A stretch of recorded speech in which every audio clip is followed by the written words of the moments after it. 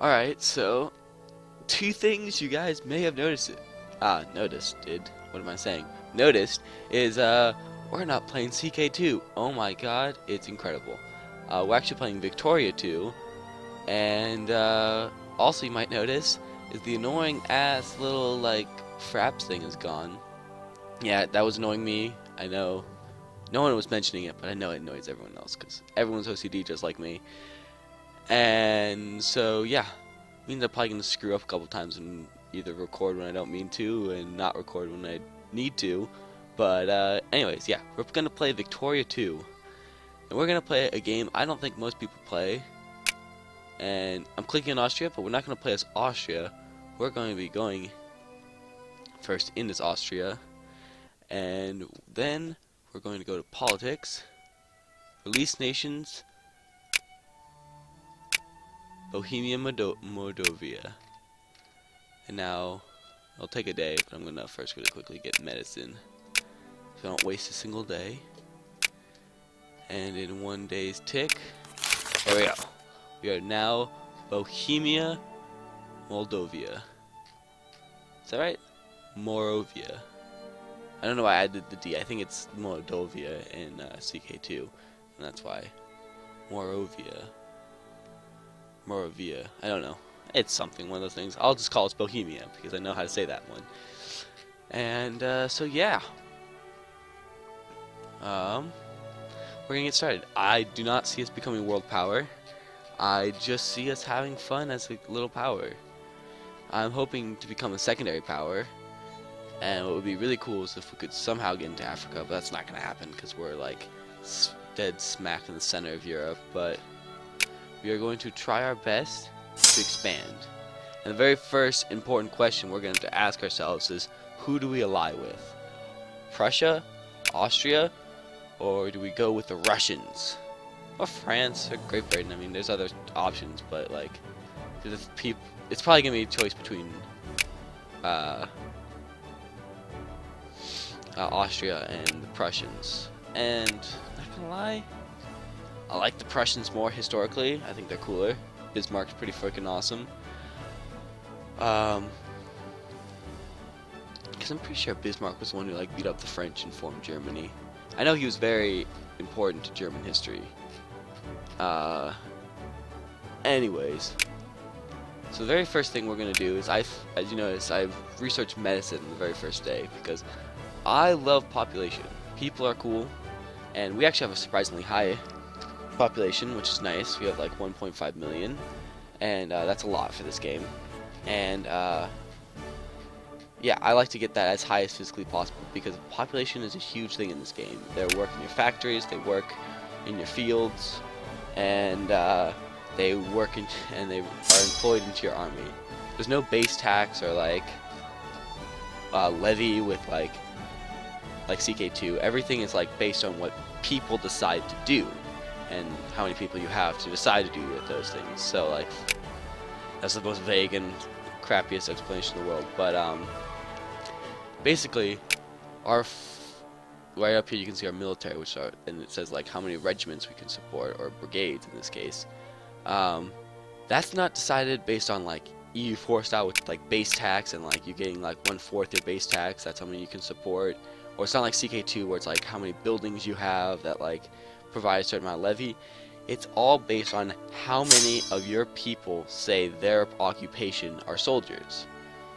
Which is interesting because that means that as a small nation doesn't mean we have a small military, because if we have a very militarized people and like everyone's working in the military, we could have the biggest military in the goddamn world and be the smallest nation. Well, we're probably not going to be the biggest one. We're probably not going to outdo United Kingdom in their global empire. So if you don't notice, I don't know if you've ever played CK2.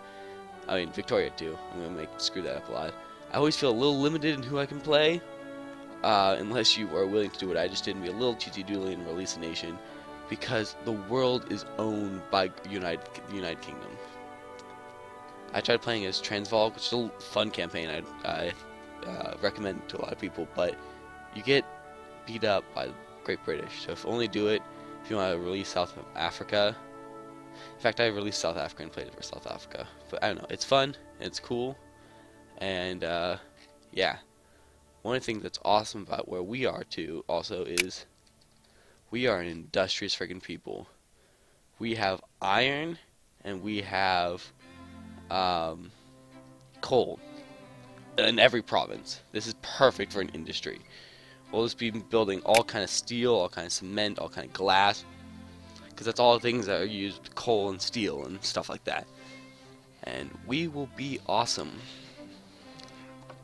Anyway, so first I'm going to start off by building a regiment of artillery, because we do not actually have that. Look at that, Czech artillery, I love that. We're also going to go to our economy and go like, screw the people, and screw the military, but not screw the military really. So what I've done here is EU force style, basically turn the maintenance down on my units. They're not going to get supplies that they need, but we'll still have them. But I'm paying the soldiers a lot so that we get more people who will join our army so we can make a bigger military. And I'm doing the same with our administration and our education. So we have more clergymen who educate the people, and more bureaucrats will increase tax efficiency.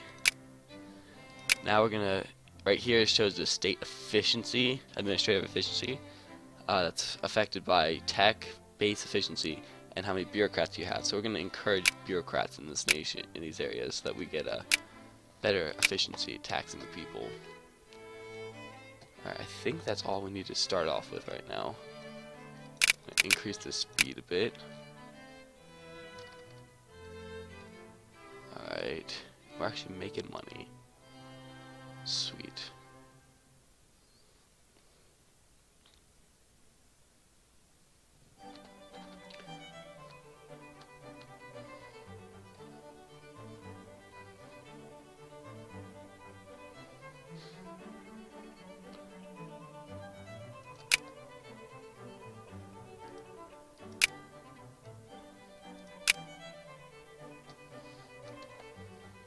I think we're doing pretty good right now. I don't know what faction we're gonna go for right now.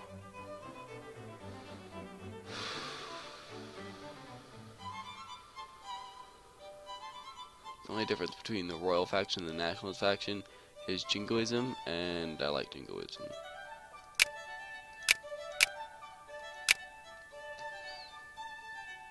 Let's see how we got in the resources. We've gotten everything except for wine. It's a little frustrating. Alright, we're doing good here.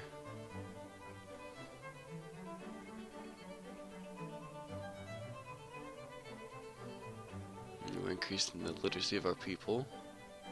I just hit some buttons. Hopefully I didn't stop recording. Let's actually check. We're good.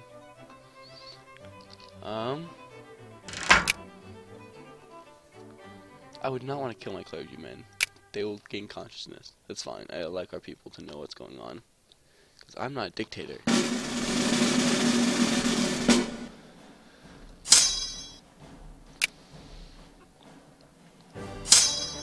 Alright, well we got more regiments because more people are joining our military, so we're gonna have a nice balanced army. We need a little more when it comes to artillery and cavalry. I'm gonna say right now, I'm not an expert at this game. I think I know it pretty well from watching other people and playing it, but I will not claim to be an expert.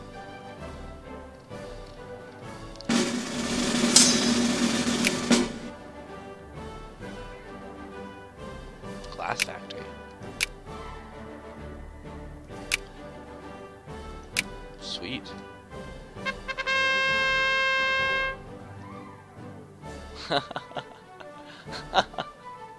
A comet sighted it's actually a good thing.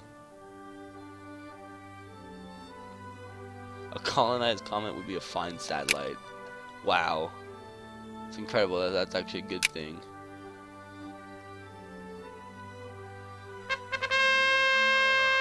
Damn. Quarantine it.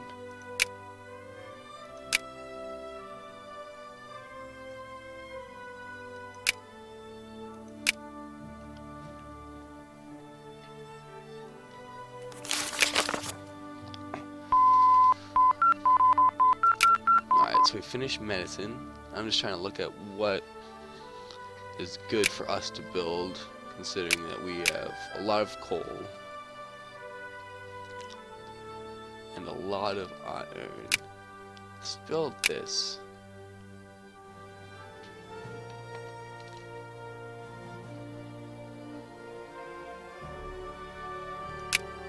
Oh shit. I always do that. Alright, we're gonna build railroads. We're gonna be very industrious people.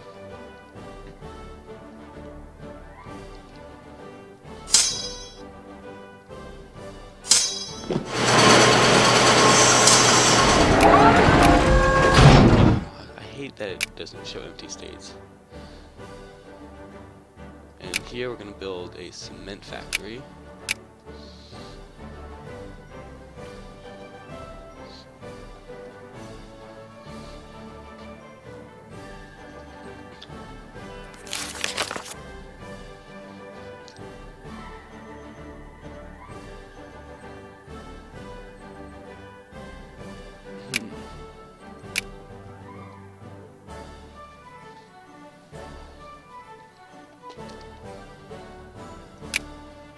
Got a larger possible army now.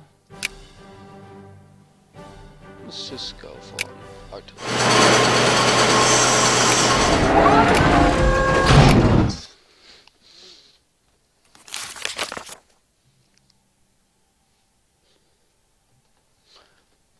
Alright. This is clean coal. Because we got a shit ton of coal that we got going here. Let's go to infrastructure. Let's expand the infrastructure where we can. Are these hills or something?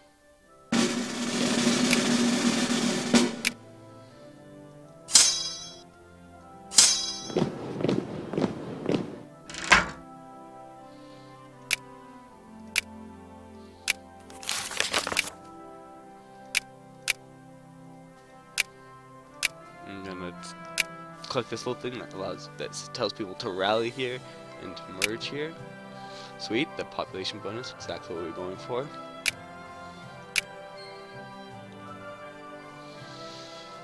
Anything?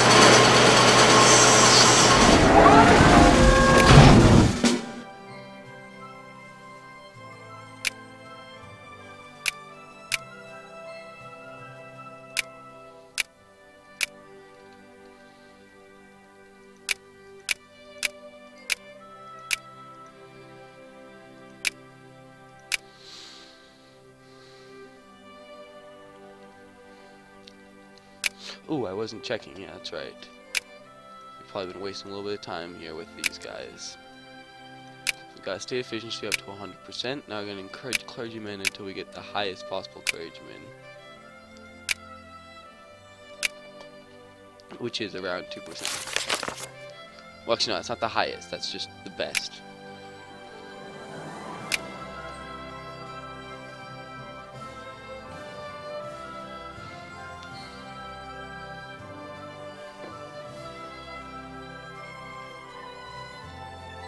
Population. Sweet. You have a mighty impressive army. I wouldn't invade us. Let's actually check diplomacy. Are we in anyone's satellite? Neighbors.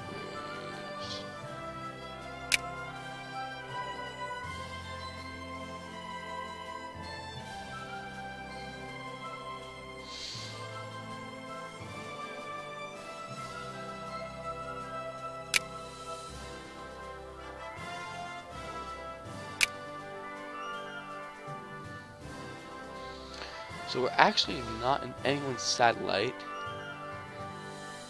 No one's sphere. That's a bad thing. Because anyone trying to make us in their sphere? France is. Let's increase relations with France.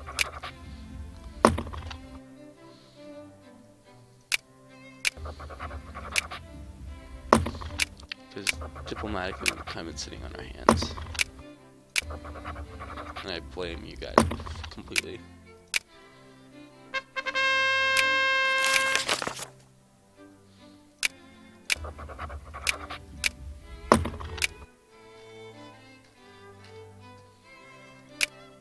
Okay, so we're going a little bit in the red. Oh, we're 100% efficient administratively, so we don't need to pay for that.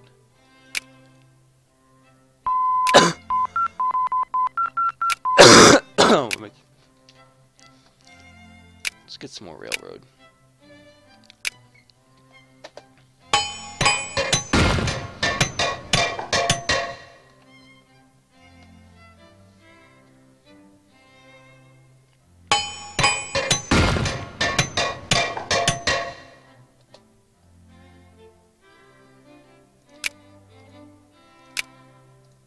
Now we have that, let's encourage craftsmen.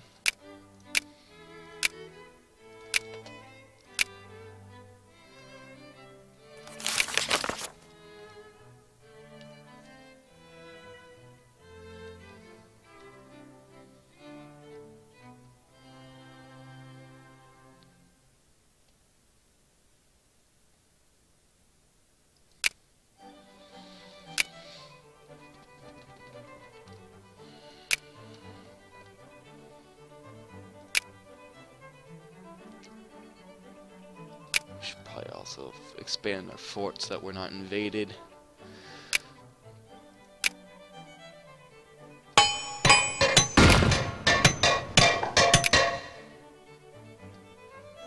Alright, now we're friendly with the French. Would you form an alliance with me? No. It's a little scary. I really need an alliance.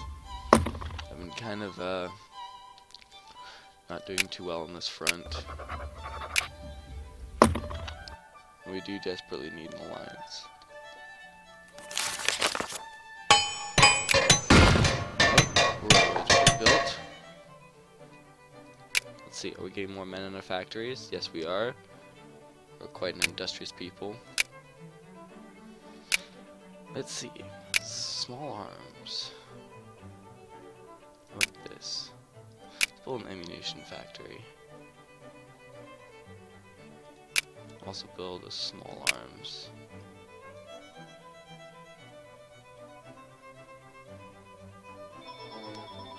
Oh, I'm getting a call. So let's just end this a little bit earlier. Thank you guys so much for watching, and goodbye.